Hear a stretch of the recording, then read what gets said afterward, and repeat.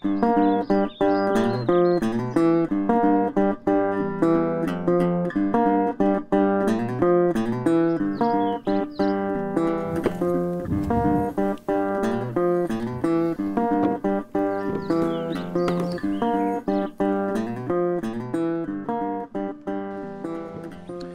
one of the what they call helpful preventative methods to control Varroa mites, it's not to get rid of them, but to control them, is to use screen bottom boards. Most of this was found out, they think, because the feral hives that did survive, the 1 or 2% that survived the feral, they realized that when you've got a hive out in the wild, there's nothing under it to hold the mites. But now I've also read that mites, that they've done studies and they're not sure, it's inconclusive whether these things work or not. But the idea is that you've got bees living in the deep. This would be the deep in the frame and in their foundations, and they're living on top of this screen bottom board. And if a mite is crawling on a bee and it falls off, it's going to fall to the screen and fall through and be unable to get back in the hive. So if the mite can't get back in the hive, you've got less mites, is the theory. So they do screen bottom boards. What it also does is provide a lot of ventilation to the hive. It used to be just a solid wood board, and the bees produce a lot of heat. They need to stay at 93 degrees year round. And so it gives them more ventilation, and it actually helps them to survive. So the screen bottom board, it's more like they are in nature. It doesn't hurt them.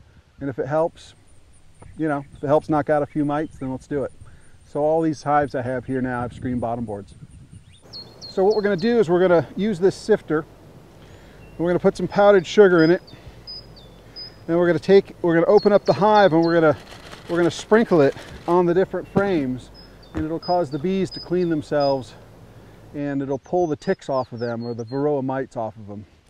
And then if we do this properly, and if there were mites, what's going to happen is I'm going to slide this plastic cover under here, and if the mites fall off, they'll fall onto it and we'll be able to see them. Otherwise, it's a screen bottom board, and I won't be able to see if it had an effect or not.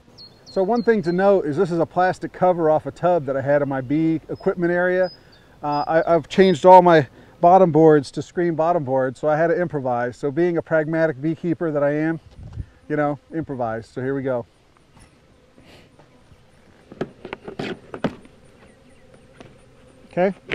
Okay, so I'm going to take some of this powdered sugar, no more than a cup, and I'm just guessing at how much is actually going to go in there, but that's a cup. And set that aside. And then what I'm going to do here is we're going to start pulling off these frames, these supers, and we're going to sprinkle the bees with the powdered sugar, and we'll see what drops off.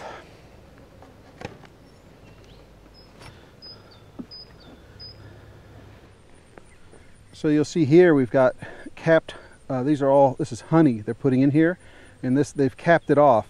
Once it gets to, I think it's 17 or 18 or 20% water content, that's when they seal it off, and that low water content is what causes it to last for hundreds of years, if not more. I mean, it might crystallize, but it'll still stay good. The other thing to note here is the pollen. Look at the different colors of pollen. If you see these cells right here, where there's orange and kind of a light yellow, and that's what they bring in from the outside, and they store it. And then they mix it with the honey and they eat it. That's how they get their protein and their energy. So what I saw on the video was that you just sprinkle sugar on them, and that causes them to clean themselves off. And apparently it annoys them too.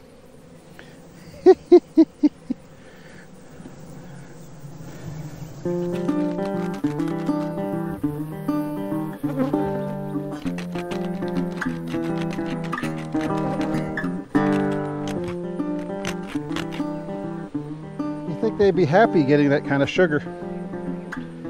I wonder if they get a sugar rush.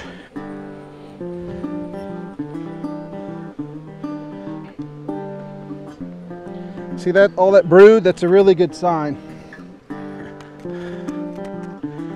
You'll notice that this hive isn't near as strong as that other one.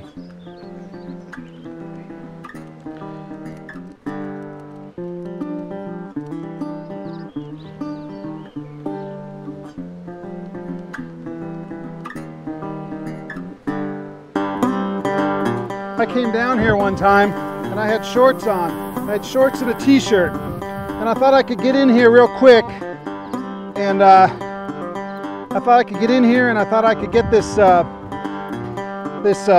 Boardman feeder in the slot.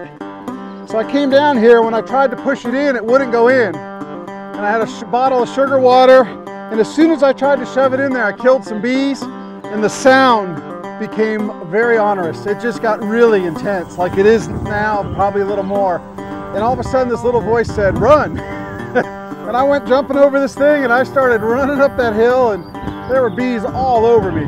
And I was laughing because I thought, boy, what a stupid thing I just did, you know. And I got about 4 or 5 stings. I was all right, but I'll tell you what, you only try that once, or at least I'm only going to. So this is the first time I've done this bee sifting, and there's 3 bees in there that are just completely covered with sugar. And I feel bad for them, and they'll eventually get it off of them, but I'd like to get them out of there and on the road to recovery if I can.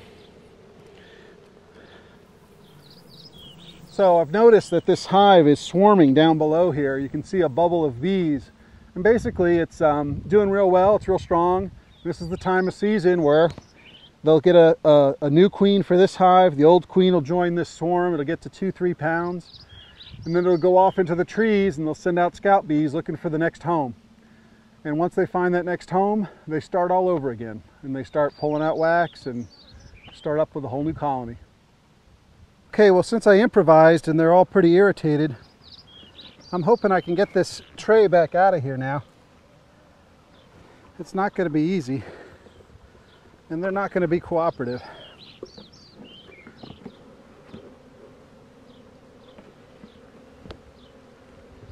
Okay, let's see if we've got mites. Here's a hive beetle that we shook off. That's a good thing. But I really don't see, what I see is a lot of sacks of bee pollen that got knocked off, and a couple of hive beetles, but I don't see any. This is a hive beetle right here, and it's good to kill them and get them out too, but I don't really see any I don't see any mites. Okay, so we gave this hive a pretty good dusting, and pulled the tray out and took a look, and we found a couple hive beetles, which isn't great, and we'll treat for them, but from the Varroa mite standpoint, it doesn't look like this hive has the mites at all, which is a good sign really for the rest of the hive, since they've all commingled to some level at some point. So I guess we're good here. I'll just check again in the fall and see if they've got them then, and just keep working it until I get comfortable that I don't need to treat them at all. So hopefully who's ever watching out there, if you're doing bees, so let's see if you can get off on get rid of those pesticides and start doing treatments through screen bottom boards and powdered sugar, and see if we can't turn this thing around with losing bees.